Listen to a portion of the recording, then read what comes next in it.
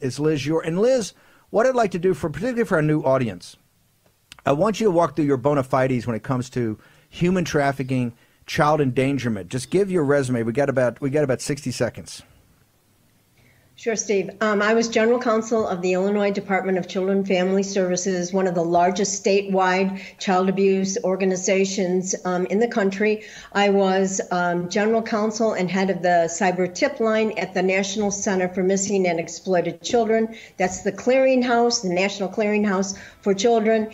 And for 6 years, I was special counsel to Oprah Winfrey, handling child protection issues. So I have 3 years of child protection expertise, human trafficking, child pornography investigations, and so this case, when I saw this, both the text messages and the background of this case, it's a classic incest case.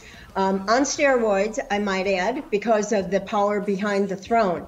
But, you know, I'm unlike other people, Steve. I feel this case is not so much about Hunter Biden as it is about the head of this family, who is in charge of protecting these children. And now we know from the text he knew about Liz, it. we're going to bounce. We're going to bring you back in the next, right in the next hour.